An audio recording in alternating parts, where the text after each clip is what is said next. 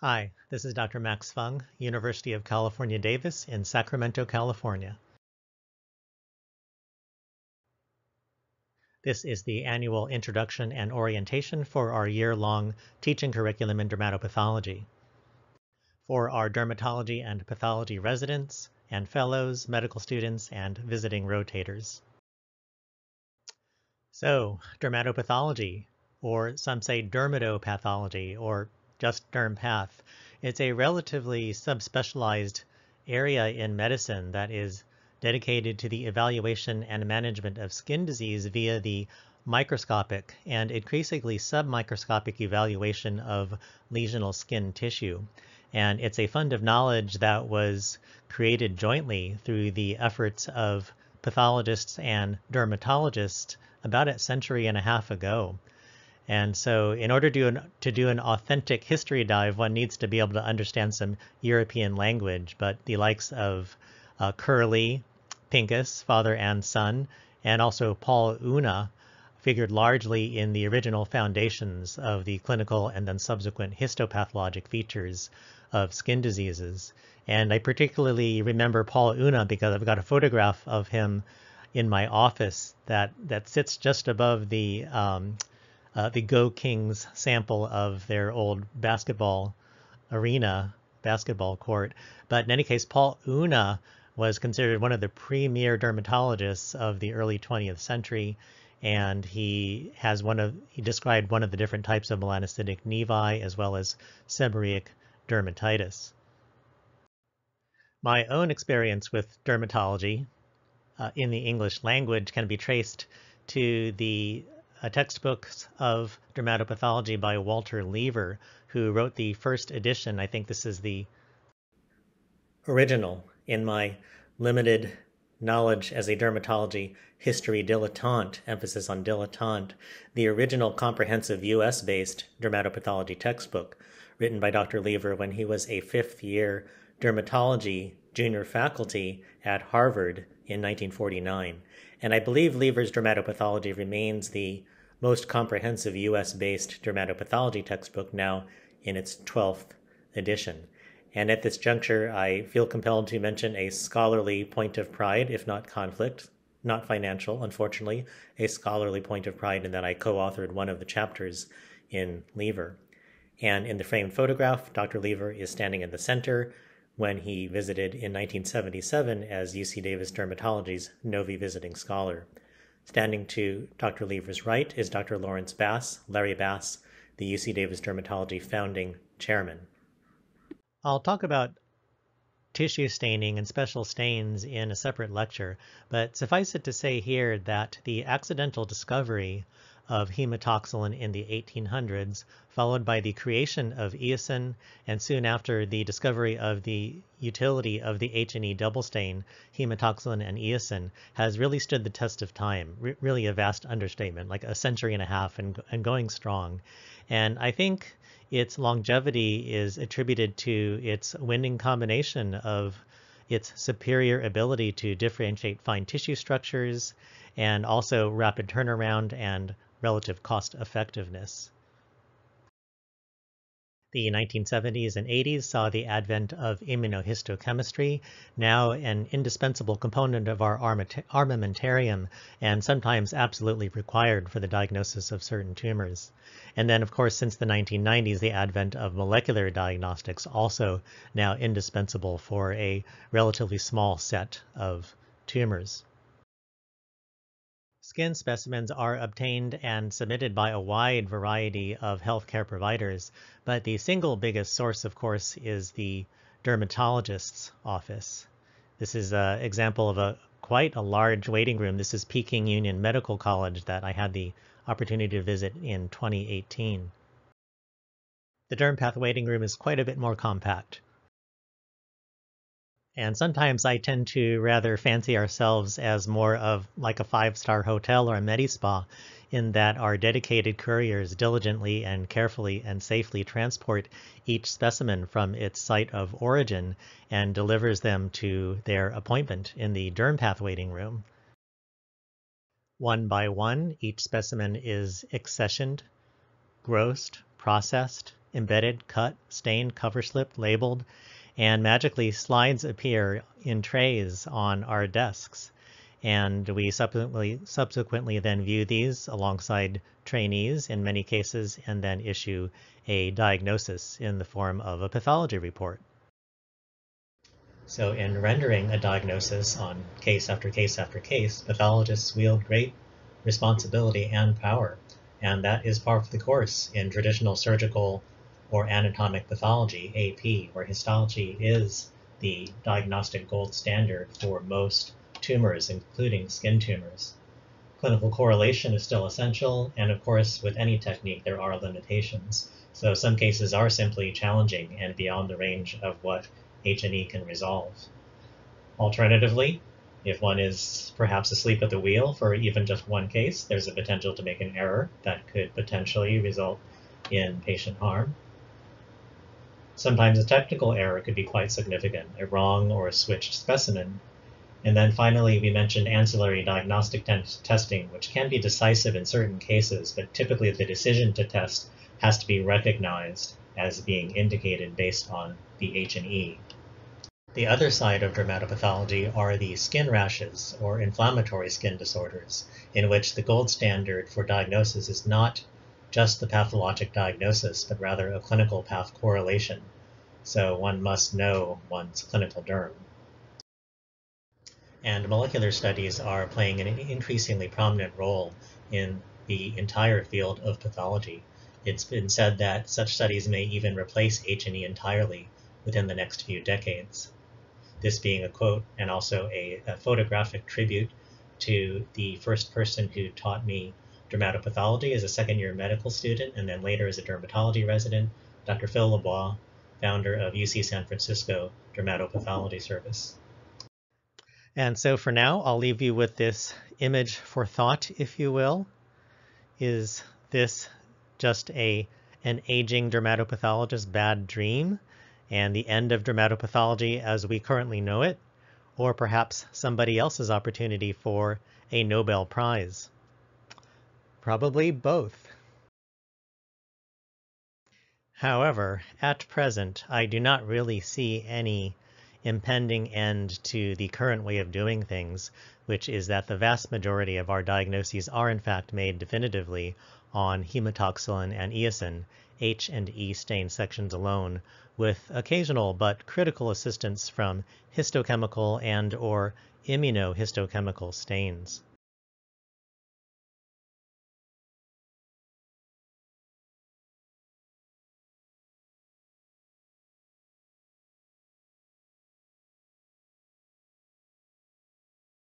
Although dermpath and H&E have been around for well over a century, the subspecialty is still relatively small in terms of full-time practicing dermatopathologists. UC Davis Medical School was founded in 1966, and it was not until '86 that Dr. Ronald Barr was recruited as chair of dermatology with a primary focus in dermpath.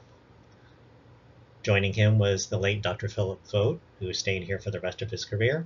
After that, we had the amazing Dr. Beth Rubin. I arrived in 2002 and started the dermpath service as we know it today. And of the 7 full-time dermatopathologists at UC Davis, 3 of them are still your attendings, myself, Dr. Thomas Konia, and Dr. Maya Kiiru. We also have an affiliation with the Veterans Affairs Hospital, where we have Dr. Joshua Schulman, an amazing teacher. We also have volunteer teaching from dermatopathologists in private practice at Diagnostic Pathology Medical Group. And there are many dermatopathologists who are board certified but not primarily focused on dermpath. One of those is Dr. Peter Lynch, former department chair and distinguished Novi professor and program director. And Dr. Lynch was the one who kindly donated some of his older dermatopathology textbooks to me when he retired. The UC Davis Dermatopathology Service is a CLIA certified and CAP, College of American Pathologists accredited laboratory within the Department of Dermatology, located a few miles from the main UC Davis Hospital and Medical Center at the site of an old cannery, now Cannery Business Park, or the Park, in East Sacramento. Across the street is the Roxy Delicatessen, which was featured in the 2017 film Lady Bird. And right across the street from the Roxy Deli is the dermatology department, including Suite 1450, the dermatopathology service, where you will inevitably encounter one or more of the smiling faces and helpful individuals in our unit. And of course, our in-person teaching activities were significantly impacted during the COVID-19 pandemic. But I'm happy to say that as of early summer in 2023, things are returning back to a, if I could say, a new and improved world, the best of both worlds, if you will.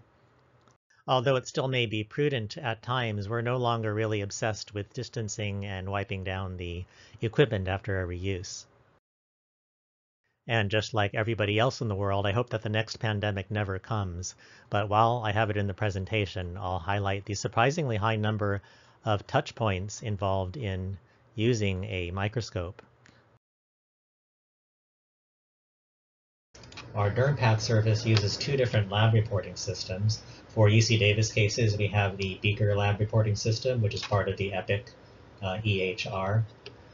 And then for outside cases that come from outside UC Davis, we have a separate system supported by NovoPath.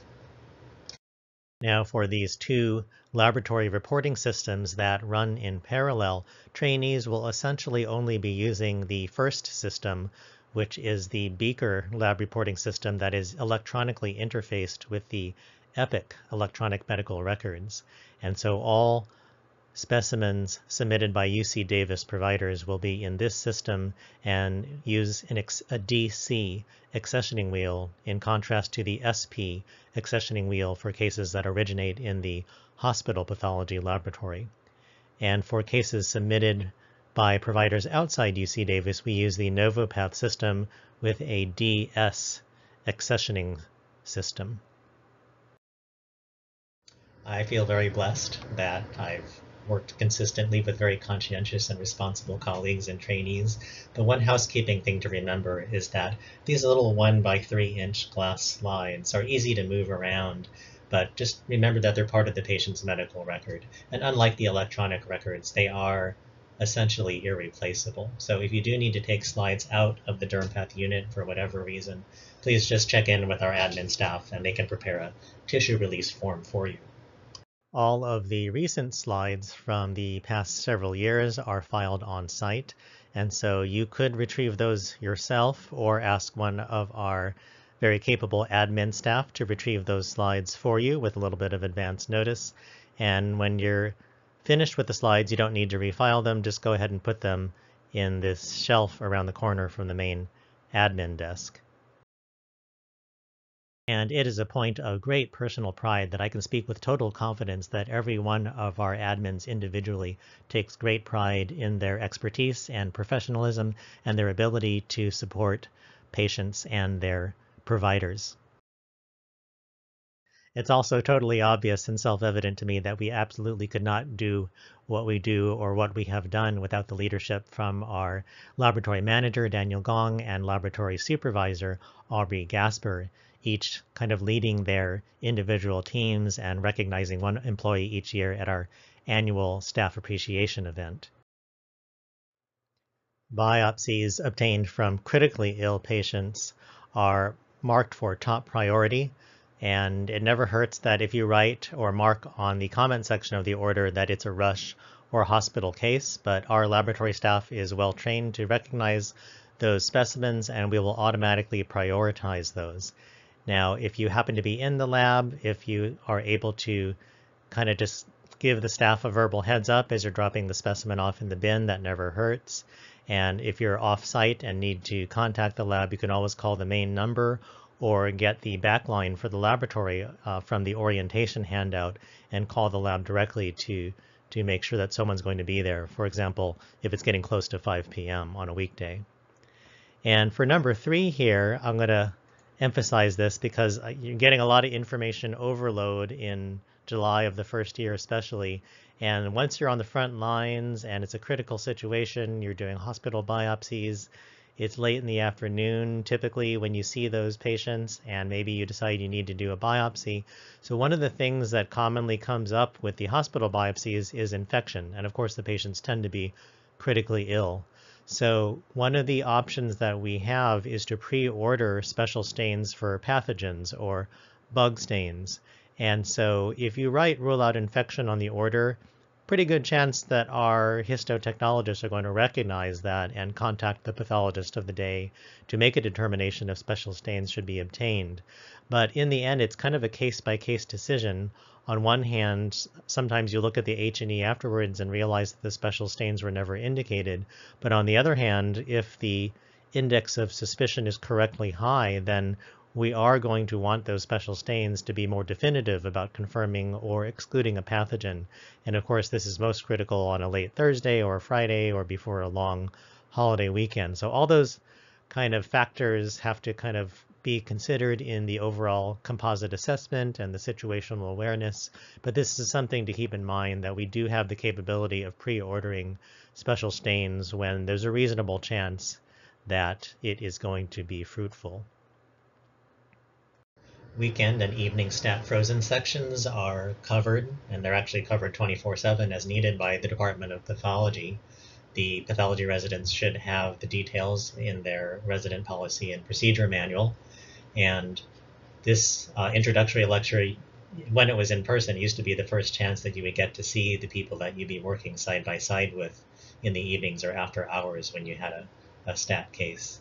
Now, sometimes when a stat case happens during normal business hours and dermpath is open, we're happy to handle that stat frozen section as well. Just call dermpath, and more often than not, we'll be able to take care of that slide preparation.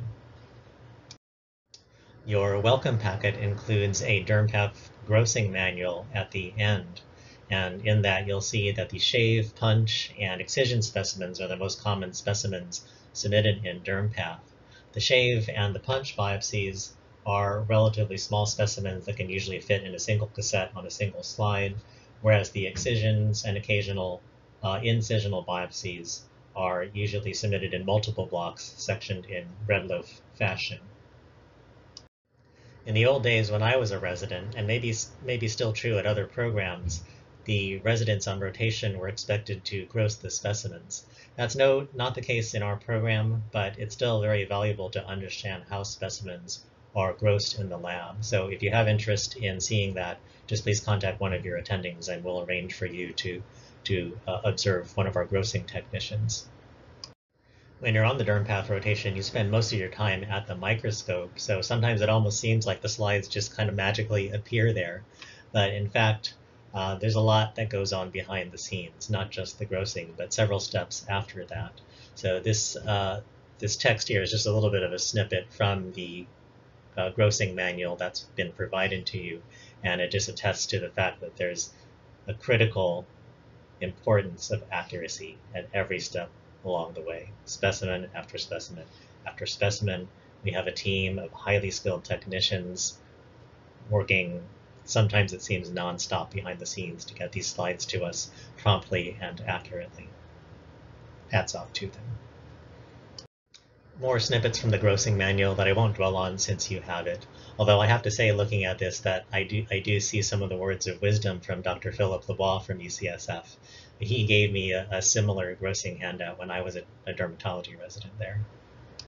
Punch biopsies may be in a wide range of diameters. Probably 4 millimeter is the most common, but as you can see, there's a wide range. Whenever possible, we do prefer to bisect the specimens so that we don't lose any tissue and that the initial sections will be from the center of the specimen most likely representative.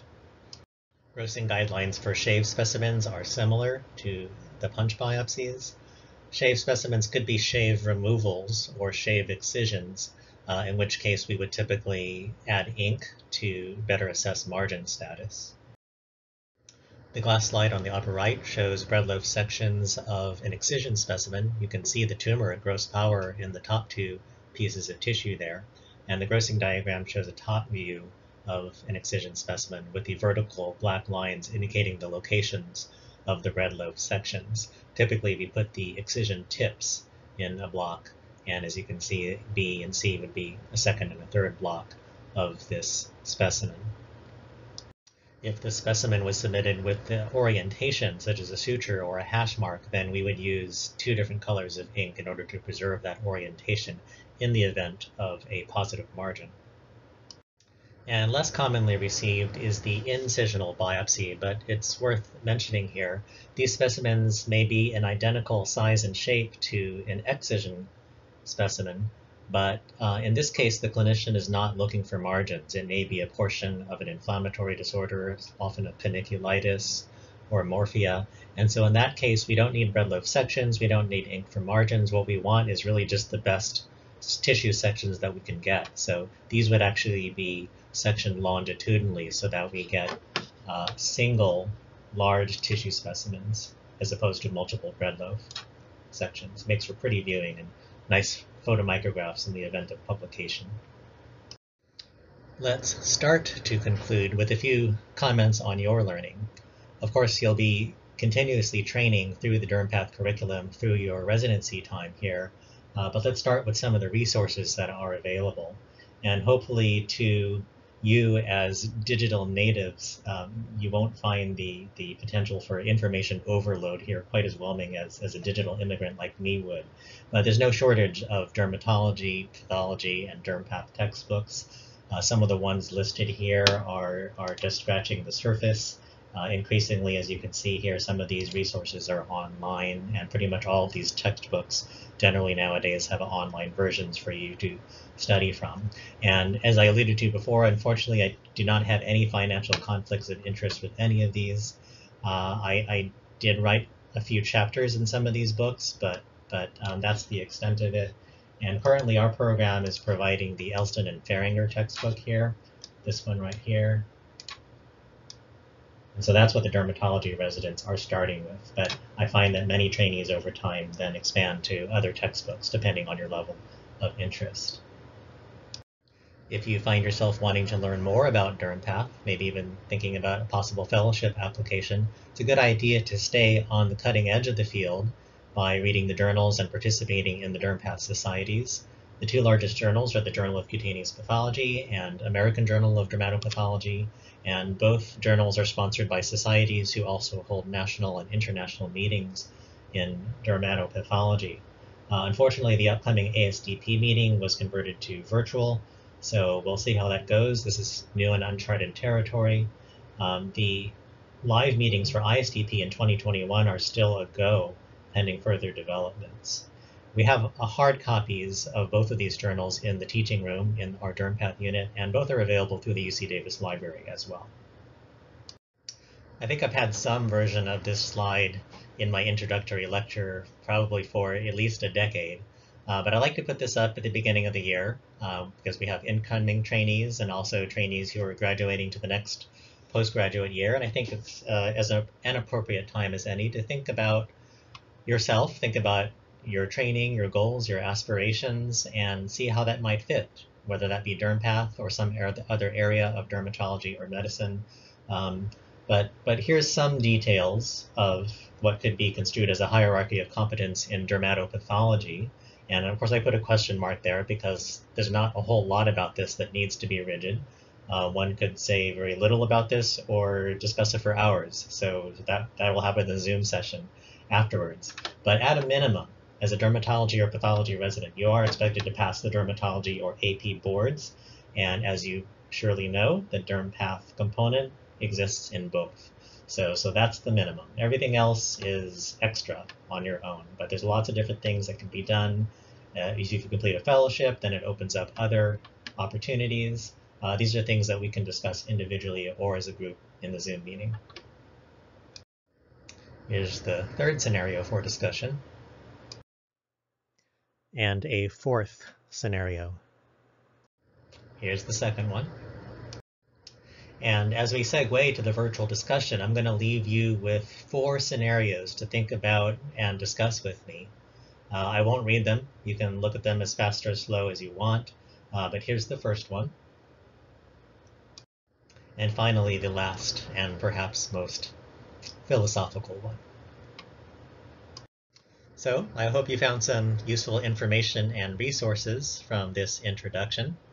Your dermpath attendings here are very passionate about telling, showing, and involving you in the wide world of dermpath.